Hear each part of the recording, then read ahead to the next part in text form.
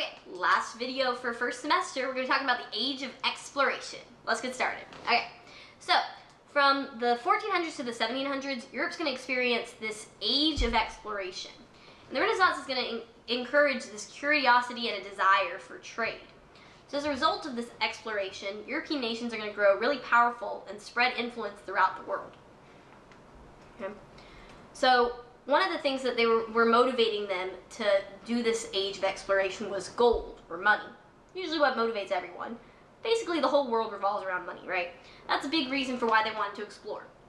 So a desire for new sources of wealth was the main reason for this European exploration. So merchants began looking for quick, direct trade routes to Asia, trying to avoid Muslim and Italian merchants and increase profits. So the Crusades and the Renaissance stimulated the European desire for exotic Asian luxury goods. We talked about this last unit. So the other thing was glory. So kings who sponsored voyages of exploration gained overseas colonies, new sources of wealth for their nation, and increased power. And exploration is going to present Europeans the opportunity to rise out of their poverty and gain fame, fortune, and status. Okay? And then we had God. So European Christians, especially Catholics, wanted to convert to stop the spread of Islam and convert non-Christians to their faith. So again, part of what came out of the Crusades was this idea of being a missionary, trying to convert people to Christianity. Okay? So explorers were encouraged to spread Christianity and bring missionaries who would focus only on conversion. Before the Renaissance, sailors didn't really have the technology to sail any far from Europe and return. Usually they weren't able to make it. They didn't have food, things that could be stored and saved, and people just didn't really make it. But trade and cultural diffusion during the Renaissance is going to introduce new navigation techniques to Europeans. So you had things like the magnetic compass, which made sailing a lot more accurate. You also had maps, which were a lot more accurate and used things like longitude and latitude, made things easier to find. And you had things like the astrolabe, which used stars to help show direction. So just a lot of different navigational things made it easier to travel safely and know you would actually make it back to where you left. And then you had things like European shipbuilders who wanted to build better ships.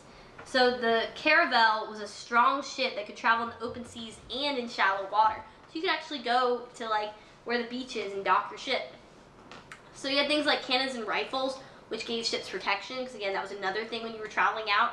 Not only are you going to get lost, you're probably going to get shot by a cannon from an invading tribe or from the Italian merchants, right? So these caravels also had triangular lateen sails that allowed ships to sail against the wind. So you could actually use these giant long sails, and it'll help you be able to steer the ship better. You also had a removable rudder, which made the caravel a lot more maneuverable. So Europeans were not the first to explore the ocean searching for trade routes. Islamic merchants came first, actually, and they're going to explore the Indian Ocean, and they dominated a lot of that Asian spice trade for centuries, hundreds of years before the European exploration. So the Muslims were already way ahead of the Europeans, but the Europeans like to say that they were the first. But as we learned about earlier, in like these Islamic empires, they're the ones who actually created the compass and created a lot of those navigational skills Europeans claim to have created. Okay. So from about 1405 to 1433, Zheng He led the Chinese treasure fleet on 7 different expeditions throughout Southeast Asia, India, and Africa during the time of the Ming Dynasty in China. But in the late 1400s, you had European sailors that did what neither Muslim nor Chinese explorers could, which was they began this global exploration to create colonies to increase their wealth and power. So they're going to go all the way from Europe, all the way to different continents over in the Western Hemisphere. And you're going to go to places like North and South America. So some of these different examples. In Portugal, Prince Henry the Navigator started this school of navigation to try and train sailors to be able to go and explore all these places. He's going to bring in Europe's best map makers, their shipbuilders, and sailing instructors.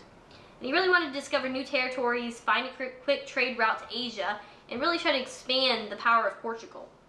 And Portugal's the leader in the age of exploration during this time. Okay. So Prince Henry's navigation school and his willingness to fund these voyages are going to lead the Portuguese to be the first to explore the west coast of Africa. So they're going to make it all the way across to the other side of Africa, which is pretty good at the time. And this is going to be led by this guy named Vasco da Gama.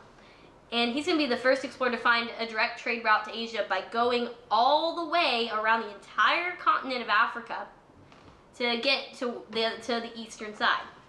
So because of this, Portugal is going to gain a sea route to Asia that's going to bring them a lot of wealth.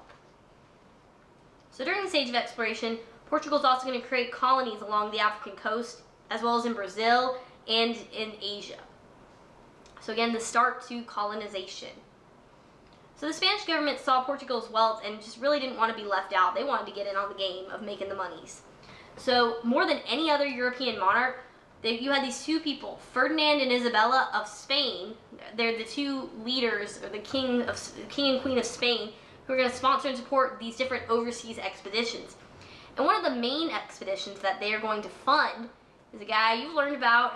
Like I said, we were going to eventually get to him. This good guy named Christopher Columbus.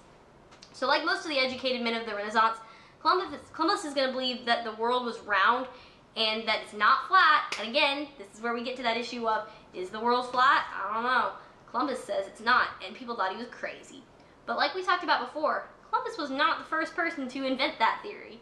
That happened in ancient China. But okay, we won't go there. So Columbus said that he could reach Asia by sailing west. People said, you're crazy, man. You gotta go east because it's flat and you'll never make it. You're gonna fall off the earth.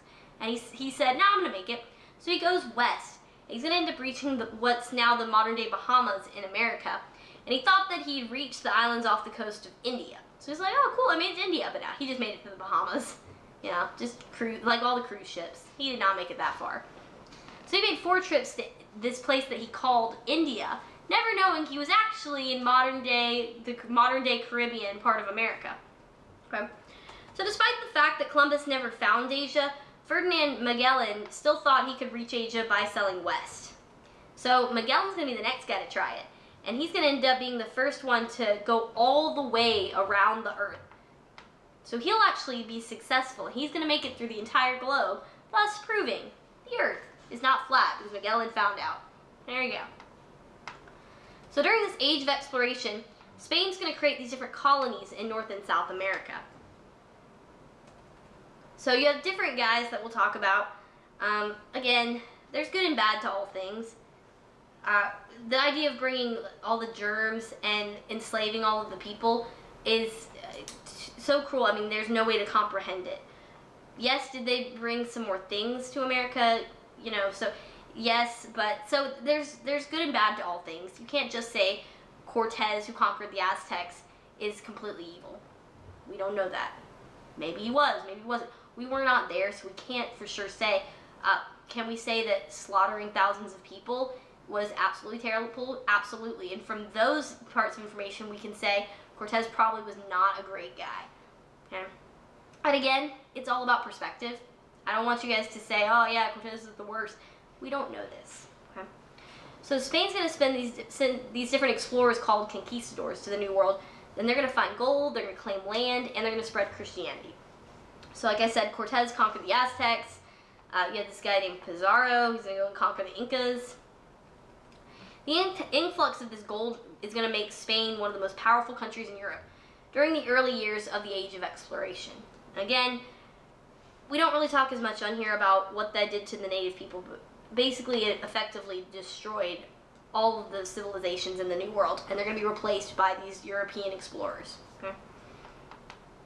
So after Spain and Portugal got involved, some of the other countries were like, we want a part of it too. So England, France, and the Netherlands are also going to become involved in overseas exploration and colonization. So you had this French explorer named Samuel de Champlain, who's going to search Canada for a northwest passage to Asia. And after he's unable to do that, and he says, okay, I guess I can't get through, he's going to found the French colony of Quebec. That's going to be the start of Canada. We'll learn a little about the Canadians. Yeah. So the French is going to soon carve out a large colony along the Mississippi River from Canada all the way down to New Orleans. This is an area that's going to be purchased by the Louisiana Purchase by Thomas Jefferson. Those of you guys who listen to Hamilton, we're getting into that time period. We're only like 2 units away. Get hype. So unlike other European nations whose kings paid for colonies, the English colonies were paid for by citizens who formed this joint stock. So people who went to, got all of their money together and said, we are going to use this money to send us a group of people over to start colonizing the Americas. Okay? So these English colonies are going to form along the Atlantic coast by North America by colonists who are going to be motivated either by religion, maybe their religion is feeling attacked in England and they feel like they need to move over to the Americas where they have more freedom, or by wealth. They want to make money. Okay. So the English explorer James Cook is going to be the first European to make contact with Australia, New Zealand, and Hawaii. And like England, you then also had the Dutch, who allowed private companies to fund exploration. And they had colonies both in America and Africa, but the Dutch East India Company is going to dominate a lot more of the trade over in Asia. So, some of the conclusions. As a result of the age of exploration, European knowledge and influence is going to really increase, and this is just going to lead to a lot of different things. Again, we don't really talk on this, at least not in this video, as much about some of the truly awful things that happened as a result of colonization. I think it's something that needs to be talked about a lot more because, again, it was absolutely awful. Okay. We'll talk about it a little bit more in class, though. I don't want to bum you guys out. This is the last video I have for this unit, though. So I'll see you guys for another video next semester. All right, bye, guys. Happy holidays!